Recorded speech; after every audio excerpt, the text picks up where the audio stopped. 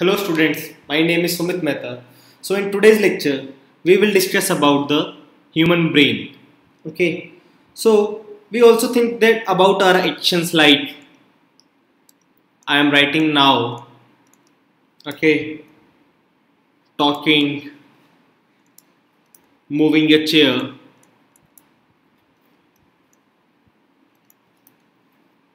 clapping at the end of some program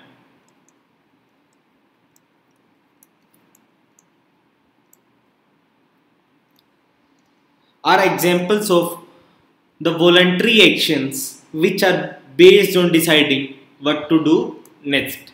Okay, so the brain also has to send some messages back to the muscles how to respond to a particular type of situation. Okay, so this is the second way in which the nervous system communicates with the muscles. So earlier we have discussed about how the message from various like sensory organs from our hands to the brain involves various neurons, how the message transfers to brain part. Now these messages are again transferred from brain to the various muscles, also involves different muscles. Okay, and the communication between the central nervous system, the communication between the central nervous system and the other parts of the body and the other parts of body is is facilitated by the peripheral nervous system. Peripheral nervous system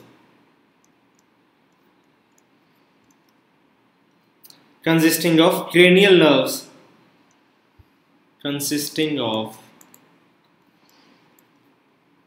cranial nerves arising from the brain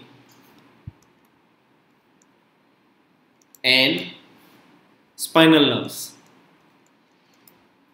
Spinal nerves consisting of arising from the spinal cord, arising from the spinal cord.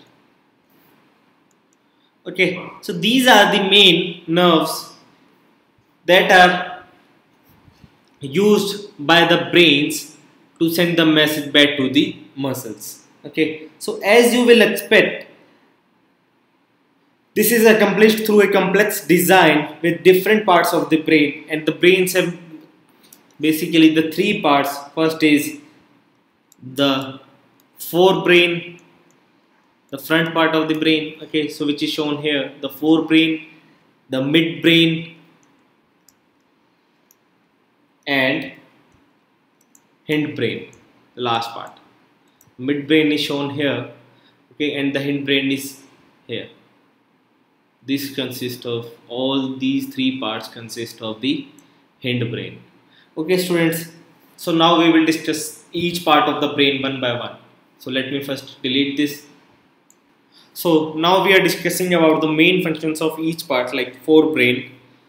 The forebrain students, the forebrain in human mind is the main thinking part, is the main thinking part. So this side of the brain, okay, is the main thinking part, and it has regions which receive. So it has regions which receive sensory impulses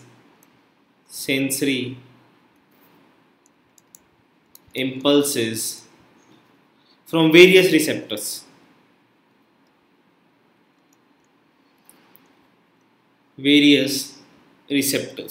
So separate areas of the forebrain are specialized for like different functions like hearing, smelling, smell, sight.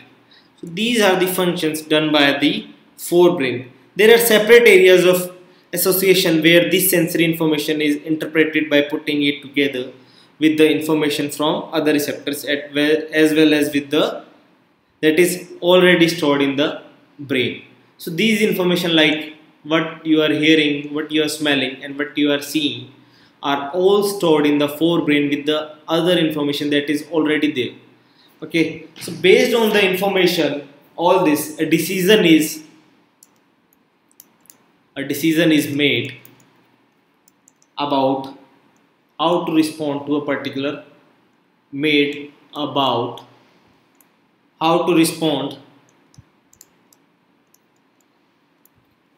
and the information is passed on to the information is passed on to the motor areas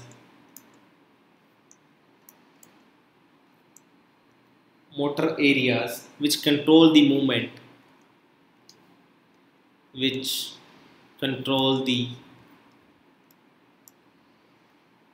movement of voluntary muscles, means the muscles which will take part in the responses.